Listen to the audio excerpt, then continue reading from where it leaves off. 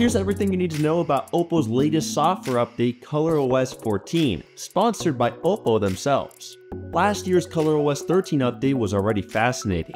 It introduced this new Aquamorphic Design language that gave all the system elements this water-inspired look. It came with awesome new widgets, huge improvements to the always-on display, and more. This year though, ColorOS 14 has further expanded those same features, brought some new ones, and implemented significant improvements behind the scenes to make the OS feel a lot smarter, smoother, more intuitive, and even safer to use.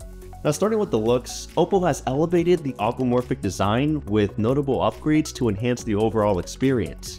For instance, the aquamorphic coloring system now dynamically adjusts to various scenarios based on the phone's status and time. For example, when the alarm goes off, the background mirrors the current outside sky, adding a mesmerizing touch that seamlessly integrates with your surroundings.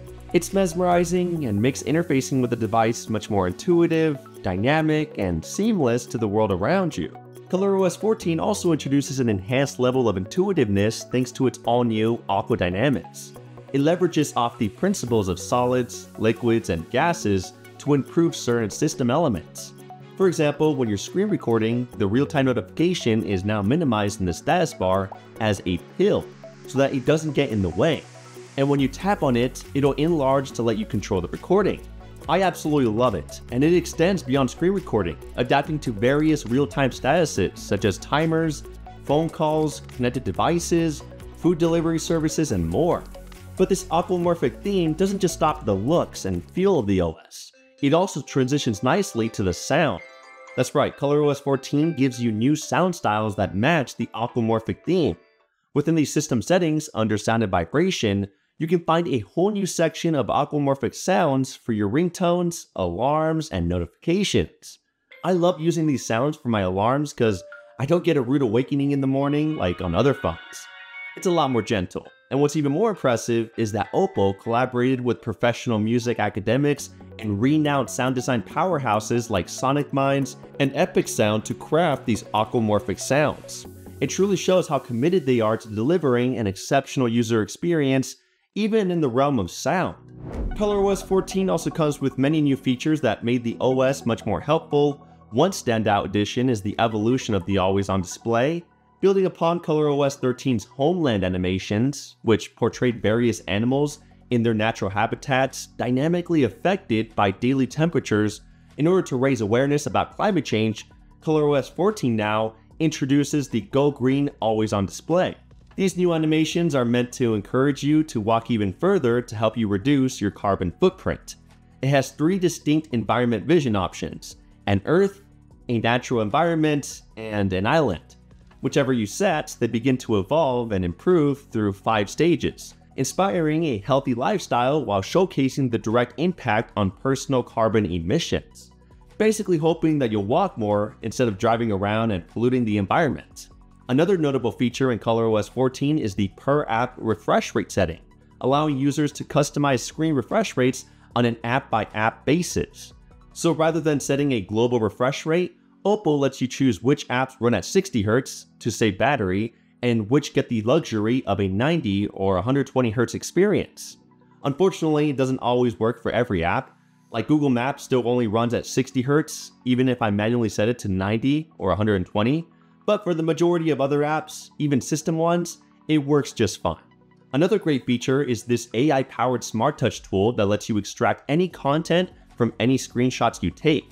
This includes text and images from inside your system and third-party apps.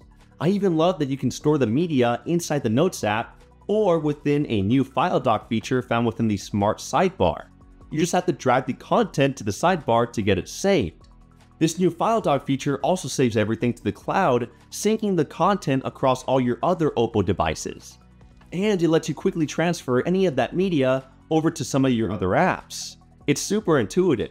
I can also do the same thing when using split screen or a floating window. Smart image matting is also a fantastic new feature that lets you lift multiple subjects right out of a photo to be copied and pasted anywhere else as a backgroundless version of that image. It's pretty cool, and something that I've always wished stock Android could have. Some phones out there like Samsung or the iPhone let you do the same thing, But with ColorOS 14, you can lift up to 6 subjects at once. Apple and Samsung limit you to just one at a time, whether it's just a single person or an entire group clumped together. ColorOS 14 also does a way better job of detecting each subject in a photo and accurately cutting them out, even if they're a bit more complex, like furry animals. Once they are cut out, they can be viewed and edited in the File Pocket, File Dock, or some other apps. This one's minor, but the Notes app now has expanded text formatting options, including bold, italic, underline, highlighting, alignment adjustments, and more. Plus, I'm happy to say that these formatting changes are also available across older ColorOS versions, provided that the Notes app is up to date. ColorOS 14 also supports Phone Link, an application developed by Microsoft that lets you easily sync and mirror your phone's screen to your Windows computer. It's a fantastic way to multitask, especially if you have a giant monitor. Now, aside from new features and design tweaks, ColorOS 14 has many new changes found underneath the hood that help improve the overall performance. And the key ingredient behind all these changes is a new Trinity engine. This powerful new tool efficiently manages computing resources, memory, and storage to make the UI much smoother and quicker. Plus, according to OPPO, it should help devices perform a lot better in the long haul. To get a bit more detailed, the Trinity engine has 3 key features: ROM vitalization, RAM vitalization, and CPU vitalization. The ROM vitalization feature can save your device up to 21 GB of storage space by letting you compress apps and file data within the phone manager settings. This feature combines compression, file defragmentation, and memory acceleration techniques, helping to also combat sluggish performance as the phone ages. RAM vitalization, as you can probably guess, accelerates the memory to make the OS feel a lot more efficient, especially when running multiple apps at once. It will even let you run more apps in the background for up to 72 hours, which is pretty impressive.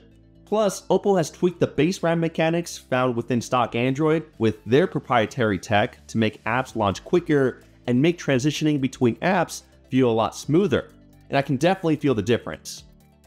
Finally, CPU vitalization is the last piece of the puzzle to make the OS feel a lot smoother. It uses sophisticated computing power to find a good balance between battery life and raw performance. That way you can have the best of both worlds, a smoother experience and a great battery life. And with all these new tools, I can definitely feel a slight improvement in performance. It's nothing groundbreaking, but I'm sure in the long run, it'll help out a lot in terms of performance. ColorOS 14 also made the charging much smarter. It now uses some new AI algorithms to automatically adjust the charging current based on your phone's status, which should extend the battery's longevity. Additionally, ColorOS 14 has a new Arctic mode which increases the battery's temperature whenever you're in cooler environments so that the phone charges as optimally as possible. Pretty smart. And if you really like to get aggressive, OPPO now lets you stop the charging at 80% within the battery health settings so that you can minimize any battery wear. It's not a bad idea if you still want your OPPO phone to have a healthy battery a few years from now.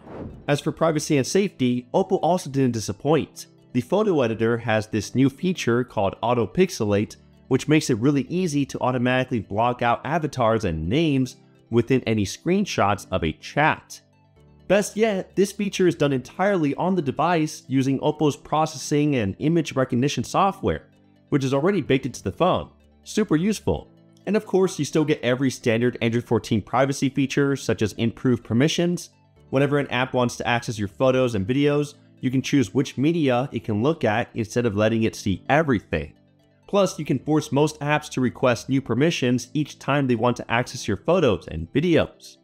OPPO calls it Picture Keeper, but it's also found within stock Android 14. And there you have it, all the new features and perks found within OPPO's latest software update, ColorOS 14. It's not as drastic as what we got with last year's ColorOS 13 update, but I'm still a fan.